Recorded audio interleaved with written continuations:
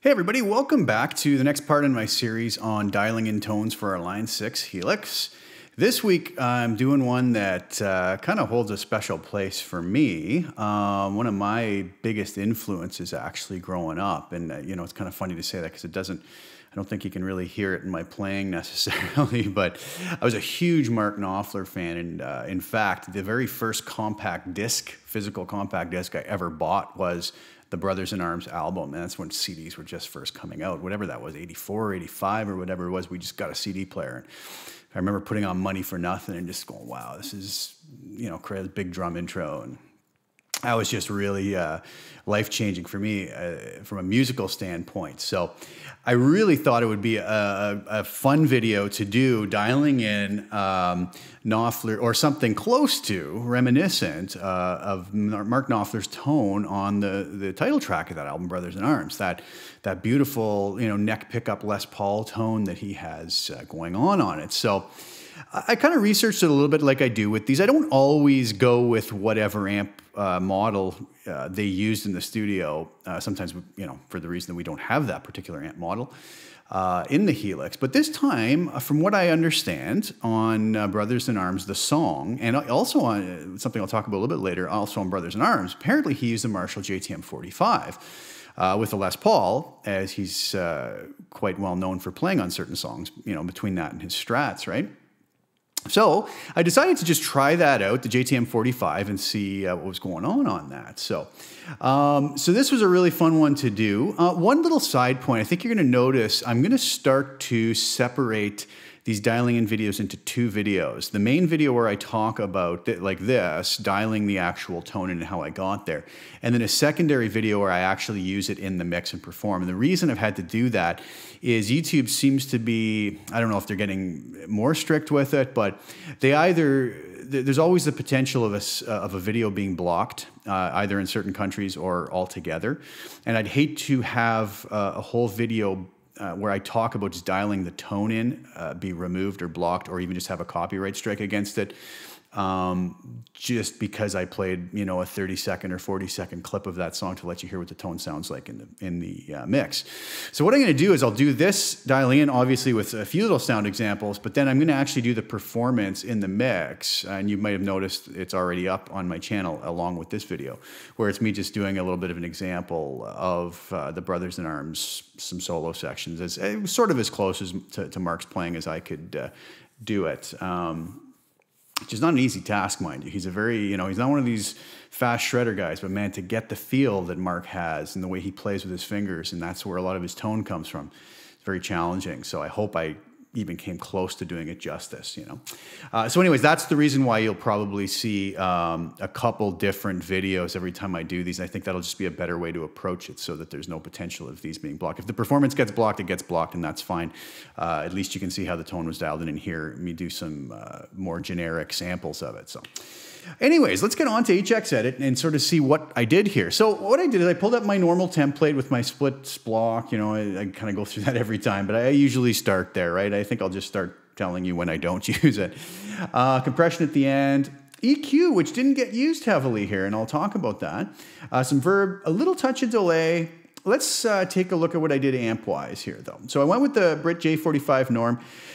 This tone is interesting because, and Mark's playing is interesting here. If you notice, I did do something though. I put a volume pedal at the beginning. Now, from what I understand, Mark is known for that, constantly kind of playing with his volume. You hear the volume swells throughout the Brothers in Arms solo, right?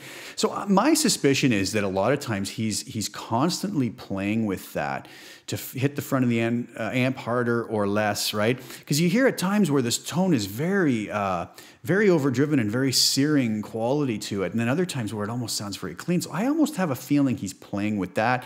Also, just with his amazing control with his thumb and fingers, the way he hits the strings can control that a lot too. So I did crank the drive and the master up full on this, bass on 9, mid on 8.1, treble on 7, presence on 7. I don't believe I touched the deeper parameters here. And that basically got me a good working tone. Let me shut everything else off here. I went with the matching 412 Greenback 20 with a 121 ribbon mic on it. I'll just leave the reverb and I'll turn everything else off actually. Okay, so this is just the amp and the cab, and this is what the sound came as.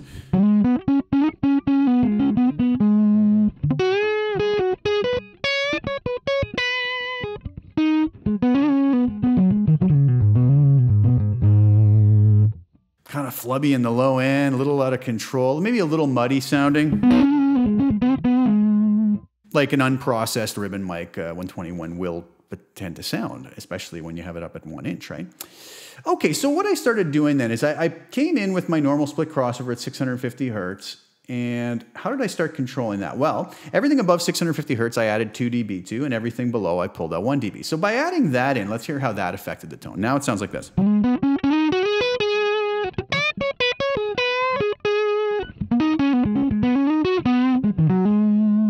See how it's a little more control, a little more bite in the top, which you want. It's a dark tone, but there's still some clarity in that top end. What I love about the way the amp is reacting here is if I hit, like Mark does, very soft with my thumb.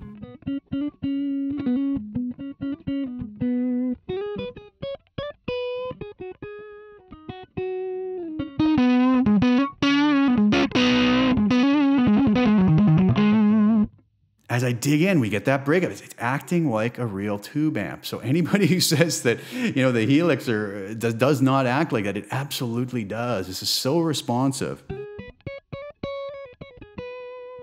Also, just rolling the volume control back.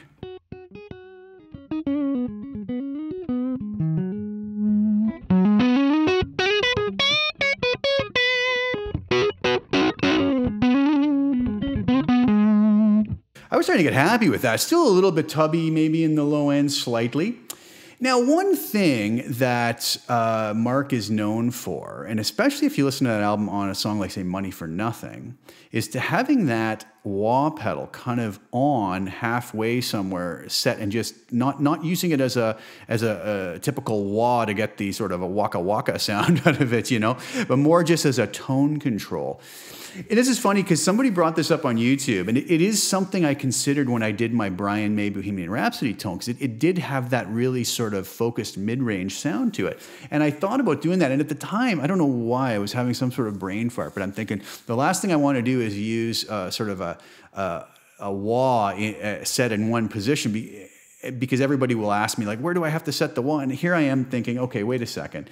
I can just simply go in to a wah, and in this case I picked the phasal wah, and when you bring the wah up, it comes in set by default to have it controlled by our expression pedal on the Helix. But simply by right-clicking on that, and you know, I think it has either expression pedal 1 or 2 selected by default, I just selected none. Well, now I reselected it to expression pedal 1. But if I just go to, so that's how it would come up by default, right? Now, if I just go to none, well, that's just going to bake that wah sound set at 50% right into the sound, and there's no worries about it. So I don't know why I wasn't thinking that. Anyways, I probably still wouldn't have done on the Brian May tone, as I kind of came around something else I was a little more happy with anyways, but sort of side point there. So we do have the wah. Let me turn that off though right now, because the other thing I noticed is I wanted a little more overdrive, or at least the potential for a little more overdrive. Now, for anybody using this, it's really going to depend on your guitar and pickups that you're using, how much output they do have. Maybe you won't need this extra gain stage if you have much higher output pickups. You'll be able to just get away with turning that off and going with just the amp overdrive. But there was times in this where I heard Mark kind of dig into a note up high like that, and it just kind of sustained and had more of a bite to it. So I chose the Minotaur with a tone setting of 4.5 and a gain setting of 3. So that's what this sounds like with that now.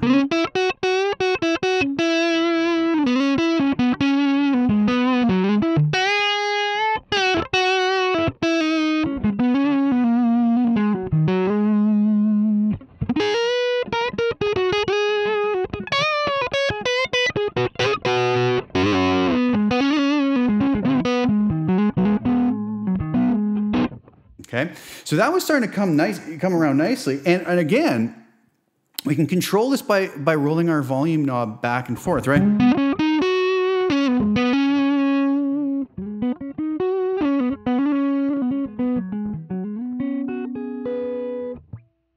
It cleans up very nicely, all right? So, and again, I also have the volume control here if we wanted to use that, or volume pedal, sorry, if we want to use that. So that was that. So that's with my split crossover on. Now let's add our reverb in. I put a nice, what did we use here? A spring reverb, 10 millisecond pre-delay, 3.8 decay, 35% mix, and adding that in sounded like this.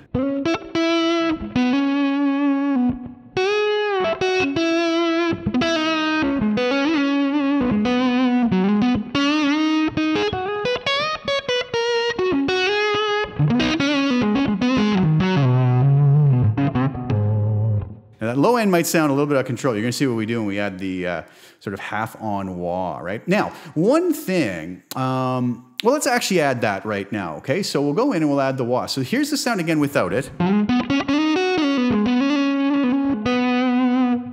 Now with it on.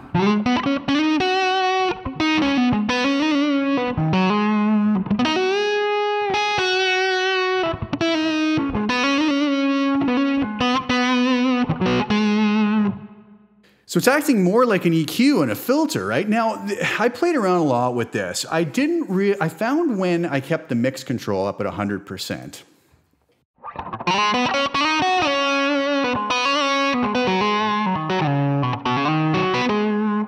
It was kind of giving too much of that nasally sound that the wah can give, right? So I played with the position of it, and ultimately I decided to just pull this back to 35%. Now, some folks might feel that that's a little too low. You know, we can all tweak this to our own liking, right? You could maybe go up to 50% on it. Let's see. All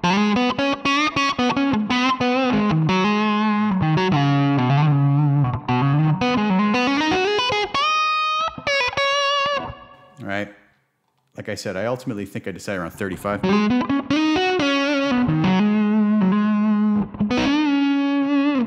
Which I kind of liked. Okay, one big thing though. Now, when I'm doing these, if you have watched the other video where I performed it, I'm dialing these in to sound good in a mix, right? Because ultimately, I mean, I want them to sound good solo as well. But ultimately, if we are playing these, we're either going to be playing them maybe with a backing track or live, or, you know, so they do have to sound good in the mix. So I went with my normal compressor at the end. But if you notice, normally my default settings are kind of having the peak reduction and gain both at 5. I noticed on this one that the peak reduction wasn't giving me that deep enough squash that I wanted. At 5, it sounded like this.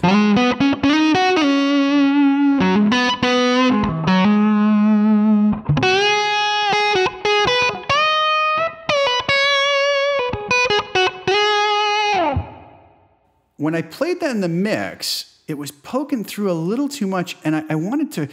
Mark's guitar in the mix is quite loud, but it doesn't ever sort of overtake the mix. It sits nicely in it. So I found by making a slight change and moving this up to 6.5,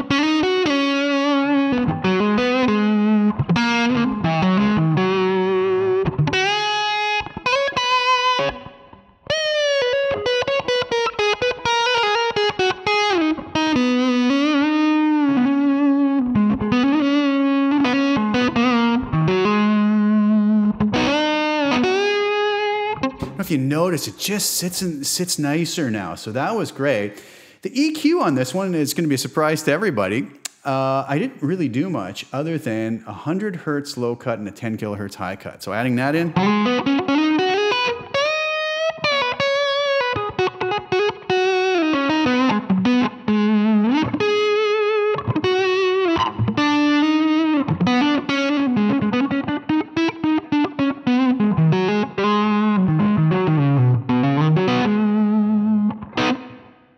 And that low end's a little more controlled now.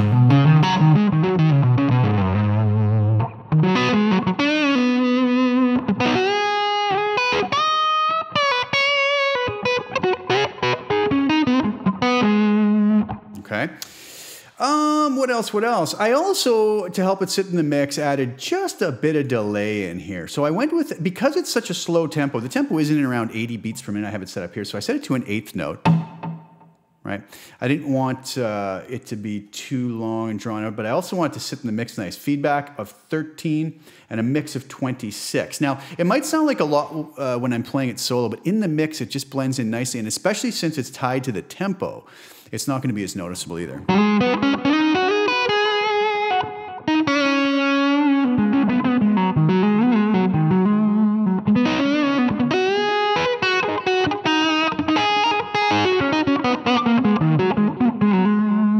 Okay, starting to come around nice.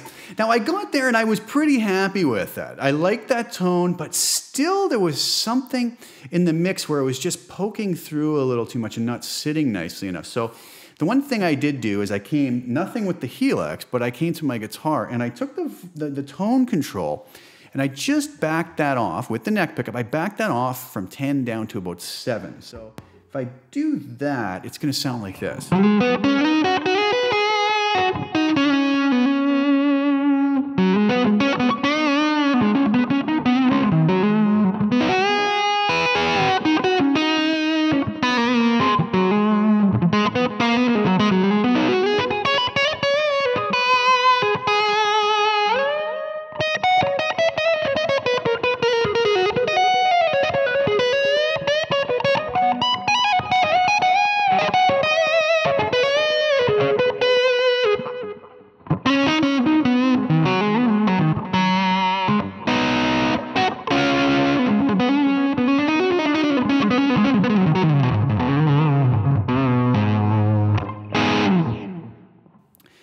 I was pretty happy with that at that point, right? So that came to a point where I said, you know what, enough playing with this. It sounded nice in the mix, and you'll hear that.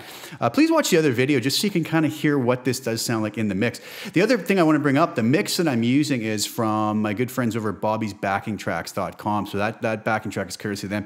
Anybody who's looking for backing tracks, check these guys out. Bobby makes the best backing tracks out there. Real musicians, played impeccably. The mixes are amazing. This just was beautiful to play over top of. So check him out. You know, he has a lot to offer at his website. So a great guy to deal with. The other neat thing about this, I realized after when I was researching this, you know, it said, well, the song Money for Nothing also had kind of a similar setup. Gibson Les Paul, half on wah, JTM 45 amp. So I thought, what happens if I just simply do this? Let's turn the delay off, don't touch anything else, roll my tone back up, switch to the bridge position. Haven't touched anything else, okay?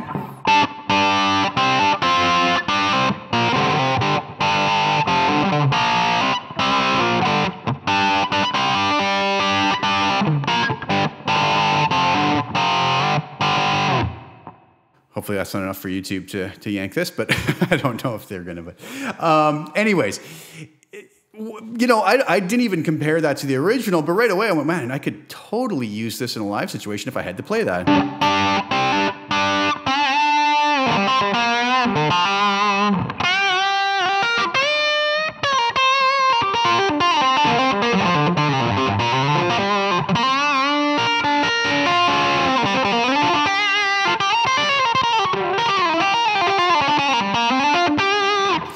Like totally not Mark Knopfler-esque. Okay, sorry about that. And again, neck pickup, roll the tone off. And I'm back to that Brothers in Arms S sound. If I, you know, again, if I just turn the delay on.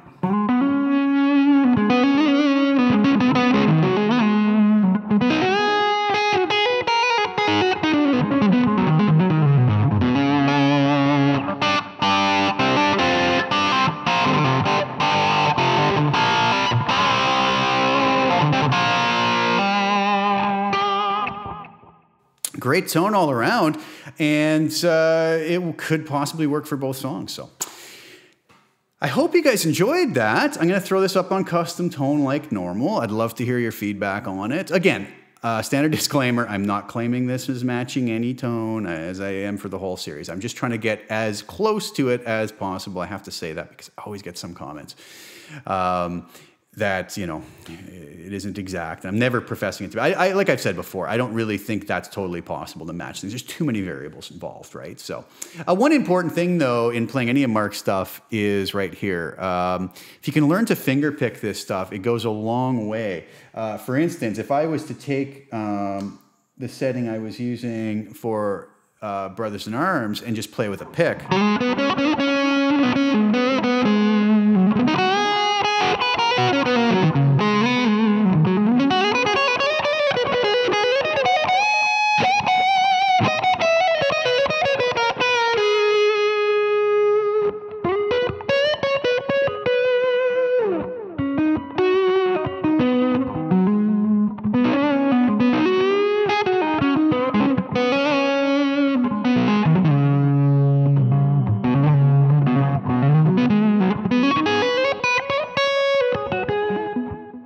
You can hear the big difference. You don't hear that pick attack coming through like you would with the pick, right? So anyways, I hope you guys like that. Please like and share the video. Subscribe if you guys haven't already. I'm gonna have a lot more like this coming. Be sure to check out, I'll put the link in the description below to the other video where I actually use this to perform in the mix. I hope it's not too much bouncing around, but I hope you guys enjoy that. And yeah, thank you so much for the support and the kind words and comments. And I'll be back soon with some more content. And I thank you guys for tuning in. All right, we'll talk to you soon. Take care. Ciao.